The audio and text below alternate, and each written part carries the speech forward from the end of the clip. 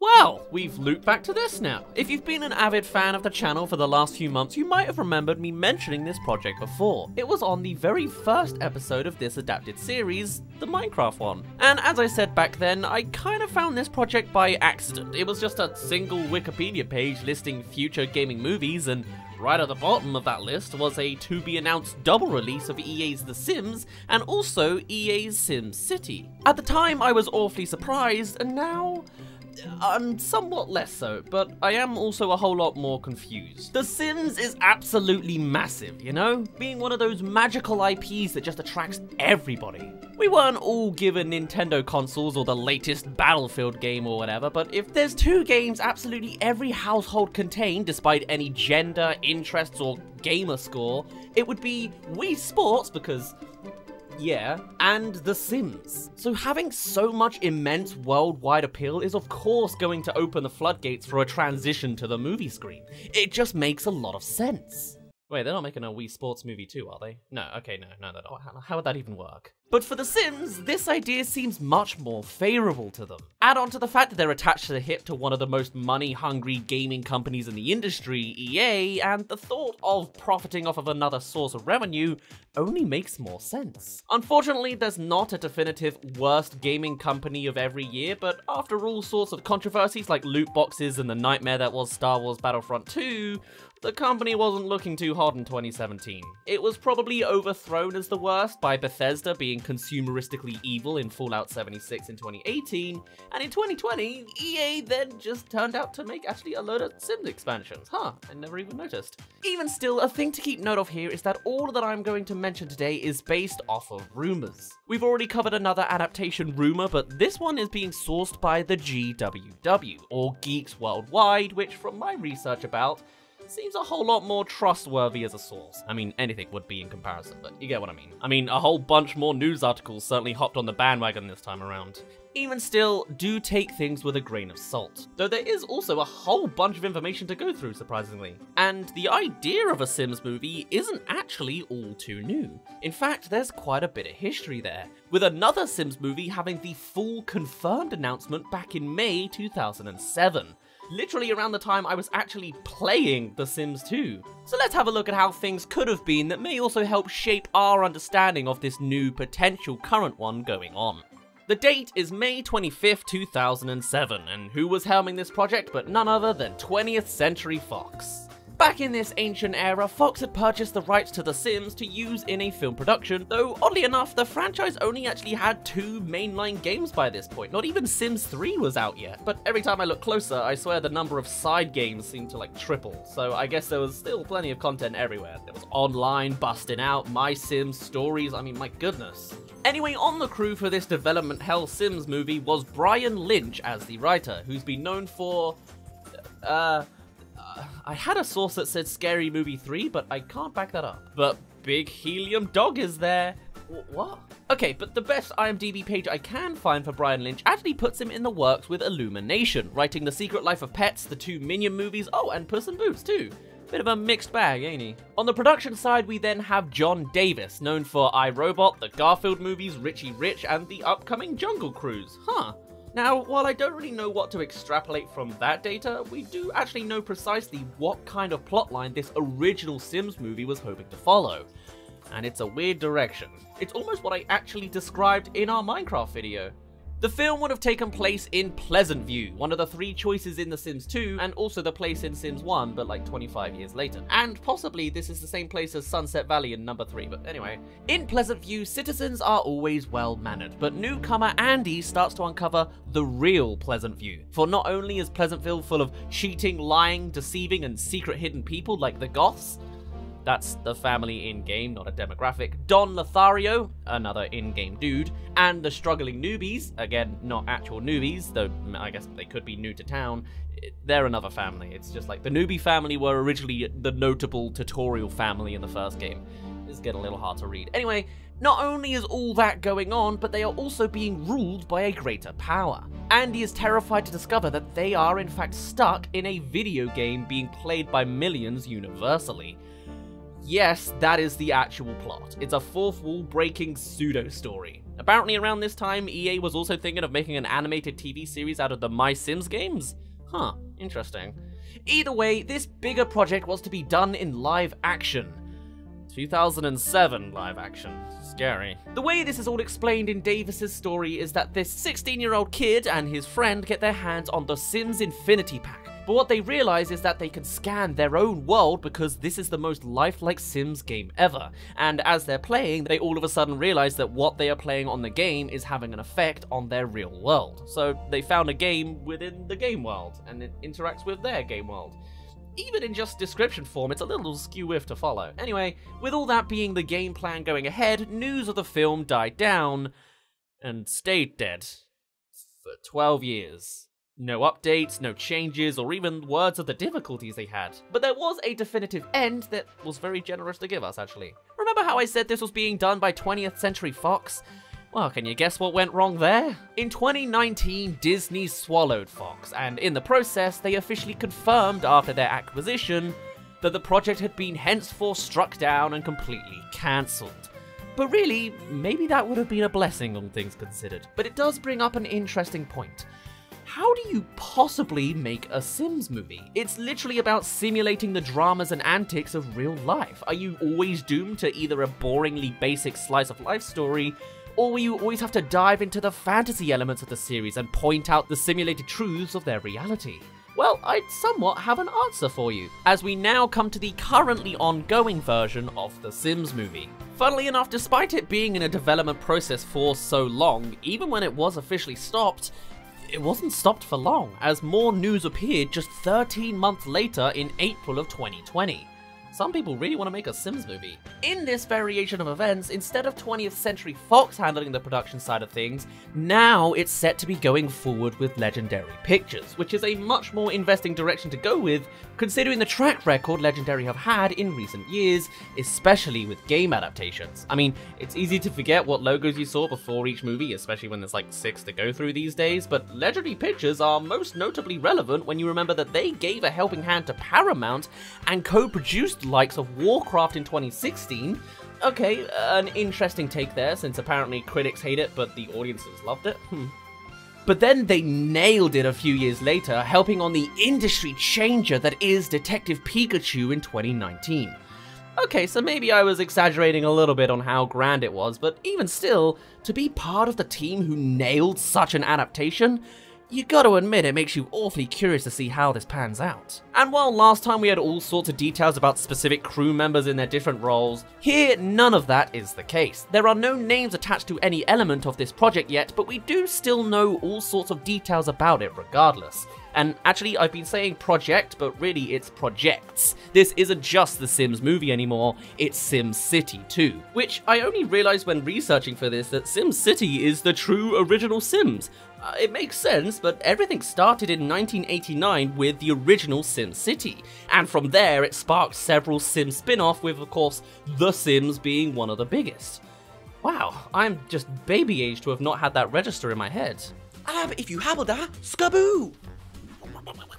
As only you can help balance out our skewed unsubbed ratio count. Also, on streams today, we're just chatting, so in an hour, come join me, let's have a conversation.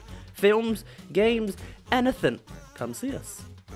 Anyway, with SimCity being the true origins of the franchise, it's actually the first project of the two set to be in motion and likely the first to release. In fact, according to rumors, Legendary Pictures has already begun with developing a live-action movie based on The Sims, and with just 2020 to work with and a whole bunch of indoor time, who knows how much leaping progress they could have made in just 7 months. Whatever the case, here's their spin. The film is being described as a comedic version of Roland Emmerich-esque disaster movies set inside the world of SimCity. Roland Emmerich, if you haven't memorized names in the film industry, is the writer who's made all sorts of massive disaster films. 2012 being the one I organically know, but then there's also the 1998 Godzilla, The Day After Tomorrow, and the Independence Day films. Dude's all about massive city-scale destruction, which may not always be the most artistically rich content, apart from a technical standpoint, I guess. But it's great for popcorn-eating moviegoers, and it certainly keeps you energized. Oh god, so Emmerich hasn't been part of a release in 4 years, but apparently a project he is on is Moonfall. All about trying to save Earth when the moon suddenly falls out of orbit. What? Whatever the case, though I said previously that no names were attached to the project, that only applies to the new Sims movie. SimCity, the movie, is a bit more moved along, I guess, so we do actually know that the script is being penned by Mike Rosilio. Though, here's a red flag for you. I can't find the guy. Whenever I look up Mike Rosilio, I'm pointed to Mike Rosillo, the YouTuber with like 1 million subscribers. So either this was completely made up, it's the wrong name and or spelling was inserted, or the guy's a complete newcomer without an IMDb page and just running with a style to follow, but not the experience to upkeep it whilst holding a massive IP on his shoulders. We'll see how that goes. Studio executives overseeing the development of the film are set to be Ali Mendez, which lines up nicely, previously working on Detective Pikachu, Godzilla King of the Monsters, and hey, Enola Holmes, as well as John Silk, whom I struggle to find easily, but comes up as working on Terminator Salvation, It, and the new Tom and Jerry film. It's something. Now, beyond that, there's no other real-world names linked to this, but there are some very basic character and casting descriptions pitting our protagonists as simply dad, mum, and son, and one bad guy in the villain.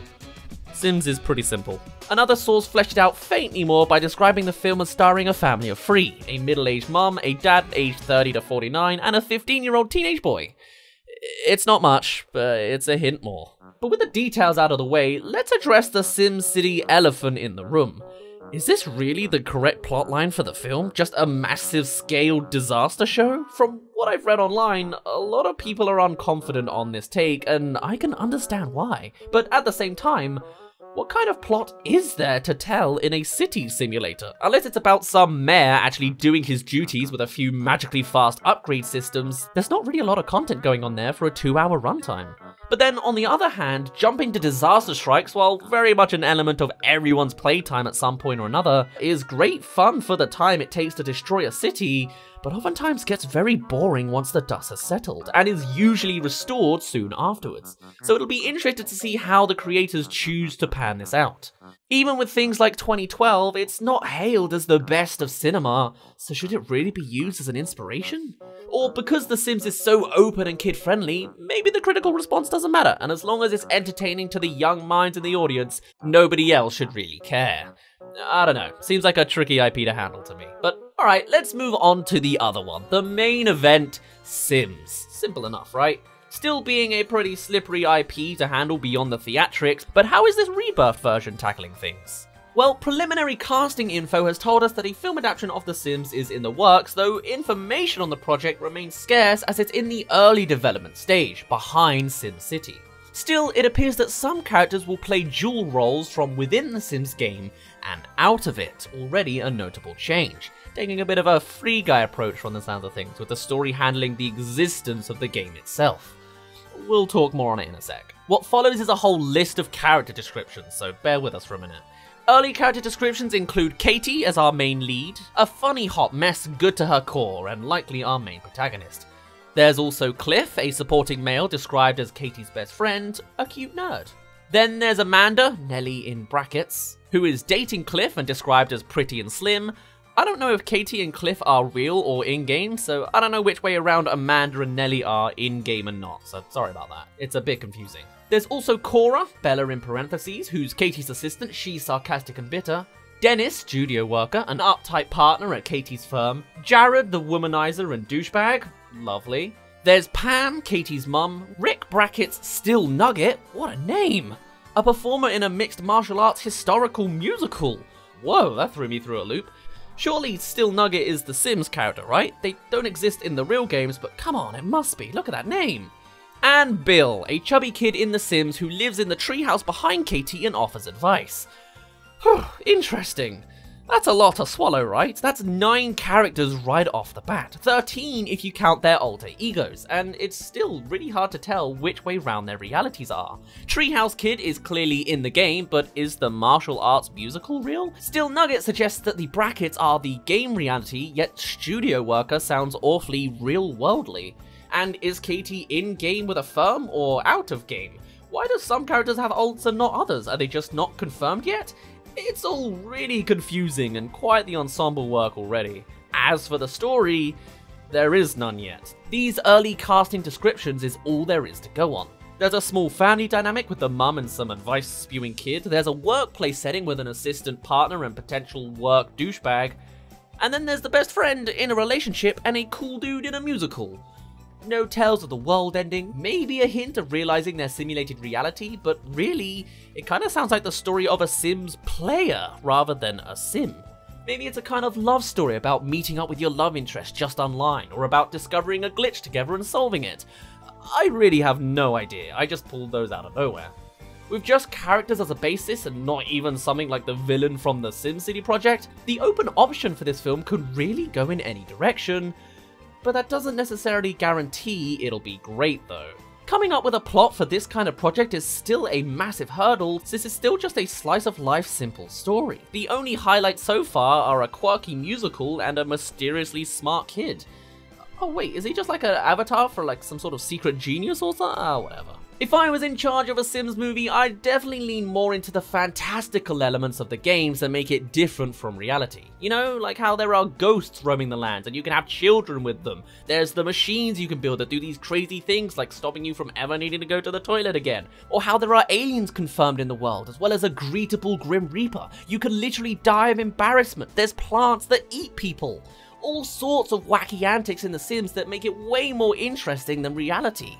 I want to see a story that incorporates some of that. Not to mention the soundtrack. It's not crazy, but so many of these tracks are iconic. Though a good bunch come from the buy mode and the build mode, which probably wouldn't be able to transfer too well, right? Unless the protagonist was at some kind of architecture firm and going around to build houses, but then maybe that wouldn't be good cinema. Maybe they could do it by having like just a funky transition into a new house. We see it built up quickly in CGI form, staying true to the games, but then enter the house for the scene to continue. I don't know. However you spin things, those are all the things we know so far about the Sims movie and the SimCity movie. It's tricky. One's a disaster film, and one I can barely decipher.